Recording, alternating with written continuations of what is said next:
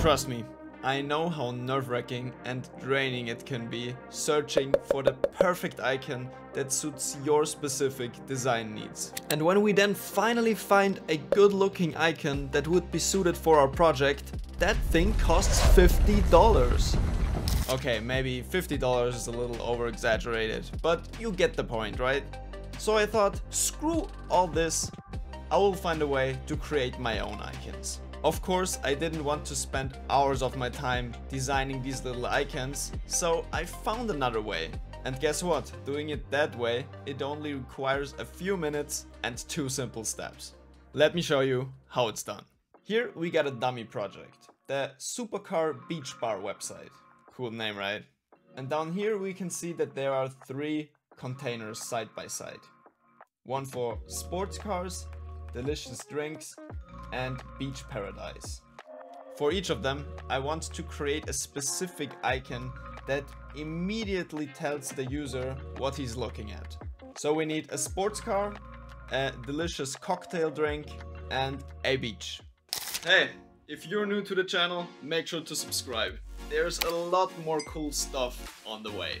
Now, back to the video.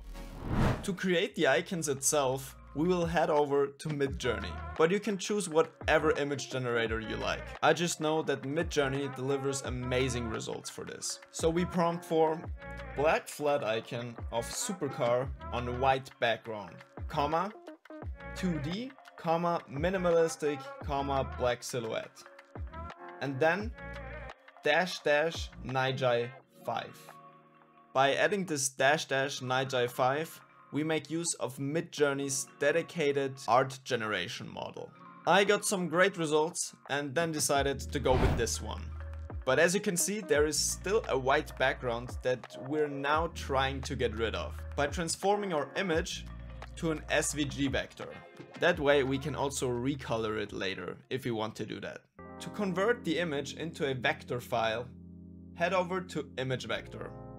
The link will also be in the video description. Here, click choose an image to convert and then choose one of your generated icons. If you want, you can play around with the settings down here, but in my opinion, the default ones work best. When you're done, click download.